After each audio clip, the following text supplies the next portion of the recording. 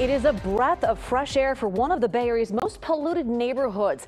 And today the state opened a first of its kind clean air center designed to give people relief from wildfire smoke. And we've all felt the effects from these smoky days lately. But in the Bayview Hunters Point neighborhood of San Francisco, air quality is a very serious health hazard. In fact, it's under 4 square miles, that area. But the state has recognized it as bearing the biggest pollution burden in the city.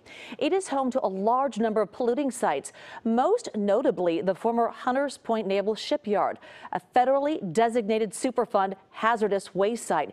It also houses a wastewater treatment plant and is near the San Francisco port and also 2 major freeways. Now, people who live in the Bayview, they've been fighting for pollution rights for decades, fresh air for decades, including a community activist who died of lung disease. And KPIX 5 Sara Donchey spoke to her daughter, who calls this new Clean Air Act an important first step.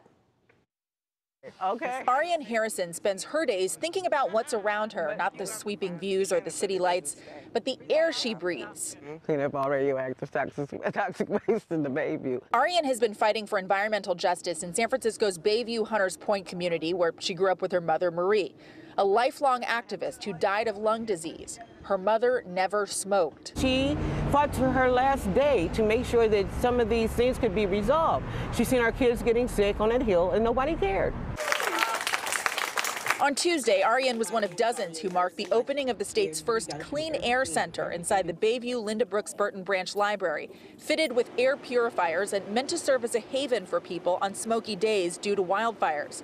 But here, in one of the city's most polluted communities, fueled by years of industrial waste, fires are only a small piece of a larger problem. It's easy to ignore a place where the predominantly poor people and people of color live. That's why Harrison has continued her mom's work for a foundation that bears her name, pushing for the removal of toxic waste from the Hunters Point shipyard. Our young kids are being poisoned, literally, from living here in this community.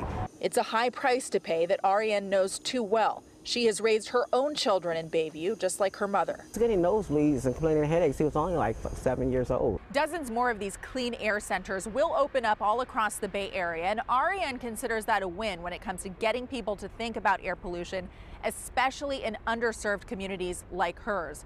Her community organization's website, canwelive.org, raises money for scholarships and environmental justice programs. Juliet? Sarah, thank you. And there have been studies as early as 1995 that suggest higher than normal cancer rates in the Bayview. Now, the city health department did its own survey in 2006 and found 86% of children born in the Bayview developed severe asthma before kindergarten. And a 2021 study in the journal Nature Communications found that living near a hazardous waste site like the Hunters Point shipyard is linked to a lower life expectancy.